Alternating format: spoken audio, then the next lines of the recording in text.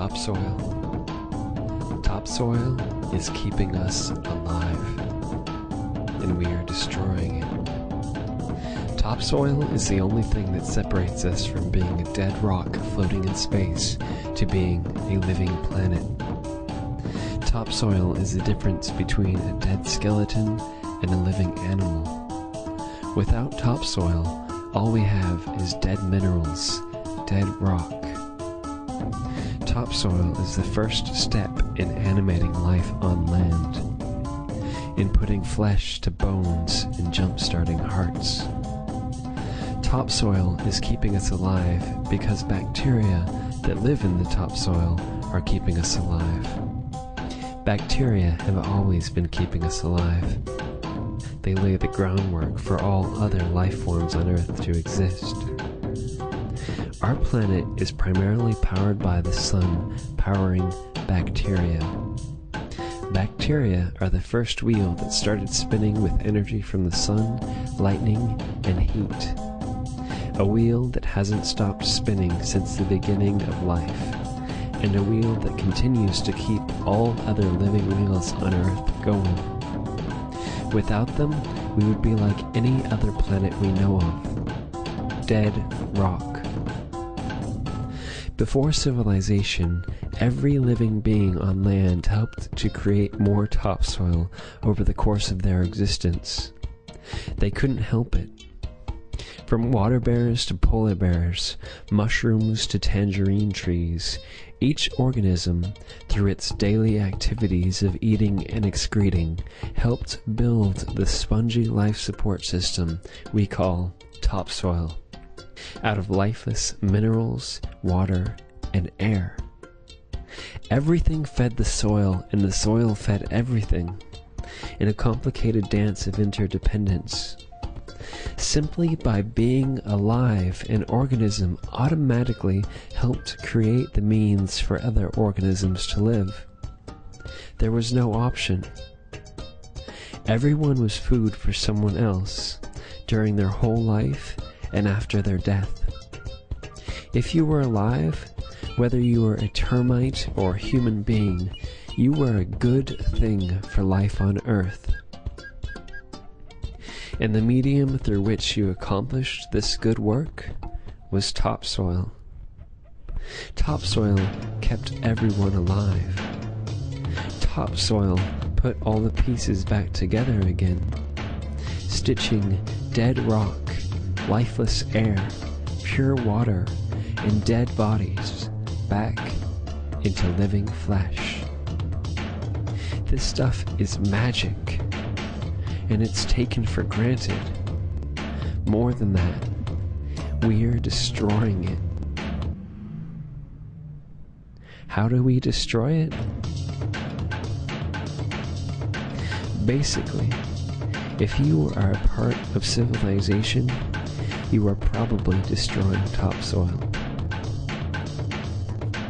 The vast amount of energy required to keep this one-way dead-end street going used to be supplied by fire and slaves, but now is mostly supplied by oil and free-range slaves. How do you create topsoil? 1.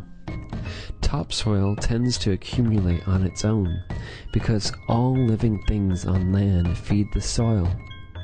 It takes active effort on our part to stop topsoil from forming, and even more effort to mine away the topsoil at an incredible rate. We spend most of our time either actively destroying topsoil or helping others destroy it. We are very good at destroying topsoil, but we are also fully capable of helping to create it.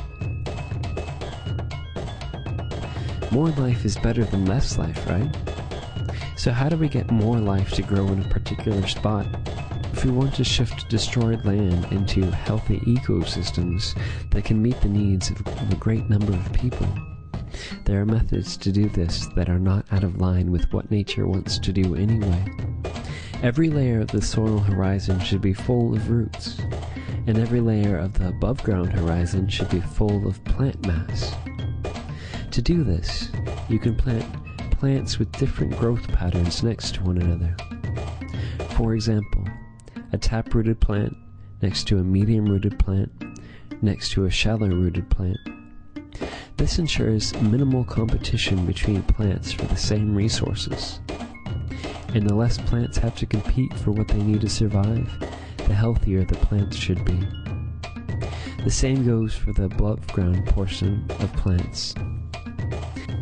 Every layer of space should be utilized, using a fungal layer on mulch, a ground cover layer, an herb layer, a shrub layer, understory trees, canopy trees, and vines, just like a forest. This way of gardening is called forest gardening. Forest gardening is a way to establish permanent plant systems that hold and build topsoil, grow larger every year, provide more food every year, and do not require yearly replanting and absolutely no tilling of the soil. 3. Growing plants that create topsoil.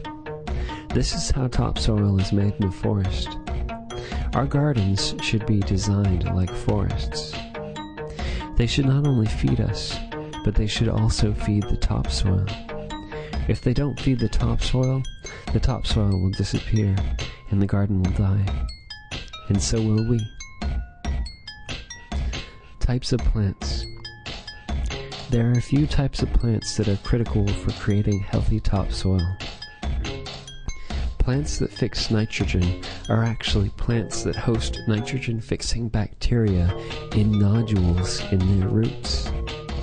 The bacteria take nitrogen from the air and turn it into a form that plants can use.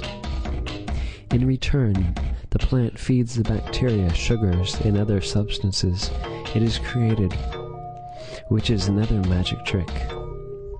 Plants use energy from the sun to combine carbon from carbon dioxide in the air and hydrogen from water into carbohydrates, into plant flesh. So the more plants you have, the more organic matter you can make.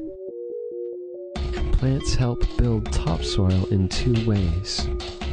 One way is by shedding leaves and creating mulch. Another way is by shedding roots. This process takes carbon out of the air and locks it up into the soil. Plants with deep roots are necessary to draw up minerals from deep in the soil, pulling them up to a level that other plants are able to utilize.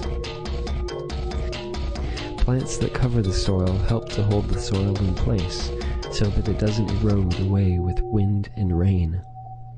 They also shade the soil, keeping it moist and preventing drastic temperature shifts that might kill life in the soil.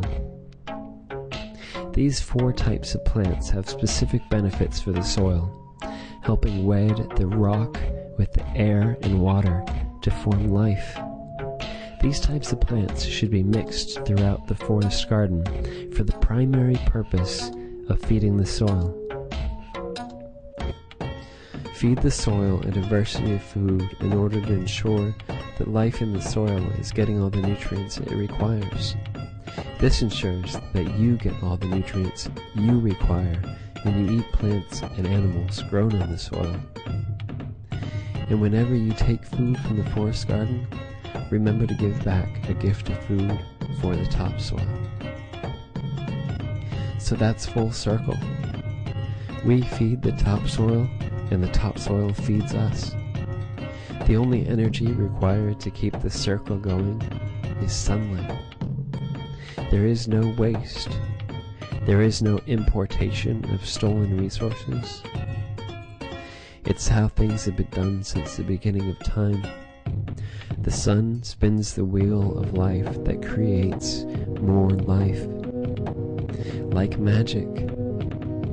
Out of rock dust, water, and air, soil stitches ourselves together. Take care of the soil, and it will take care of you.